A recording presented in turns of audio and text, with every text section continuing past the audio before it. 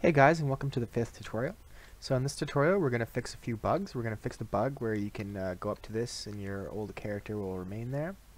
And we're also going to make it so that you can get out of the ship when you hit F.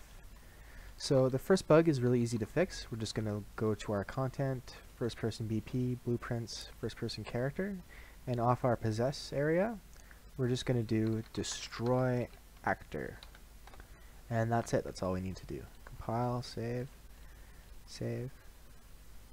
play, go up, hit F, and as you can see it's no longer there, it's gone. Alright, so that's one problem fixed, but now we don't have a way to get out of the spaceship, so we'll add that.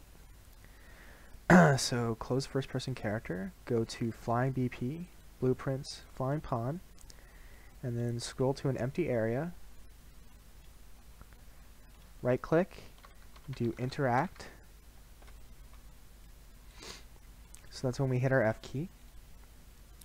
But except this time it'll be when we're flying the flying pawn instead of the first person character.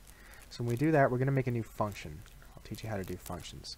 So on this side, on the left here, under functions, click new function. And we're going to name this function exit ship. So when that happens, when we hit F, we're going to call the function exit ship. Now under exit ship, what we're going to need to do is we don't want the player to be able to, for example, we don't want them to be able to exit their ship when they're too high in the sky or when they're flying over an area that doesn't have terrain. If we exited here, we'd just fall and die, so that's just no good. So we're going to make sure that there's ground beneath the player's ship and that the player's ship's speed is sufficiently slow that they can exit. So to do that, we're going to do another line trace. And we need a start location. So go to the flying pawn, go to your viewport, add a component, and we're going to add an arrow. We're going to move this arrow so it's to the side of the ship, and this is going to be where we exit the ship.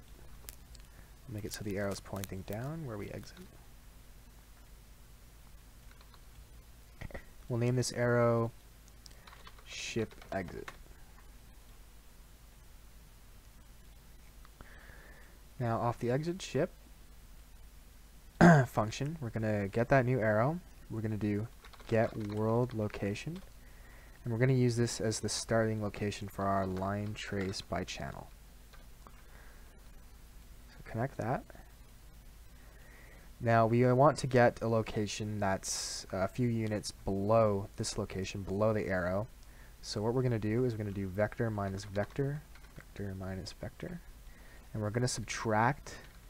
We'll do 400 from the Z area, Z. We'll put that towards the end. And then compile that. We'll save. And the draw debug will make it persistent. So we can go test that this is actually working by going and getting into a ship and hitting F. And I don't know if you can see it, but on the left there is some arrows pointing down. And they're hitting the ground. Alright, so now we need to make it that when it hits the ground successfully, it spawns the player.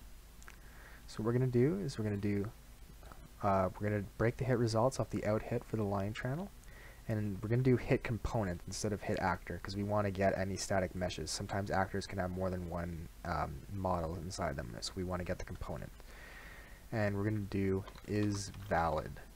This just checks that it actually exists, or that we hit something. If we don't hit anything, then this won't return valid and our function won't be called.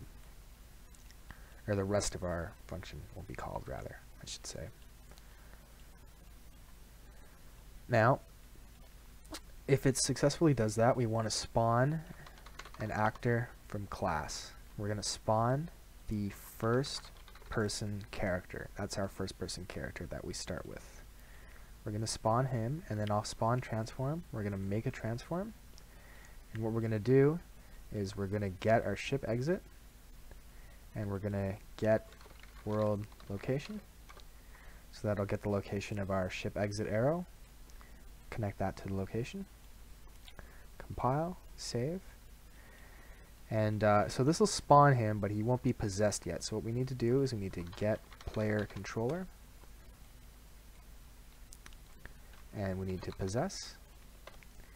And we need to possess the new actor that we just spawned. Alright, now there is a bug that I know about when this happens, where the ship will continue flying away after we've exited it. So what we want to do is we're going to do set current forward speed. We're going to set that to 0, so that'll stop the ship when we exit it.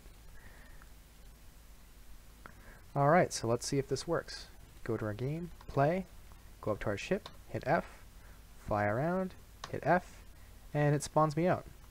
It's working perfectly, so we can go to another ship, hit F, fly that ship, fly around, hit F, and it'll drop me out. Now we can go back to this ship, hit F. Now if we fly away from an area where there's any ground and we hit F, it doesn't do anything. I'm hitting F, but it's not doing anything because there's no ground beneath me. Fly back here, hit F, and it drops me off. Alright, I hope you enjoyed this episode, and I'll see you in the next one.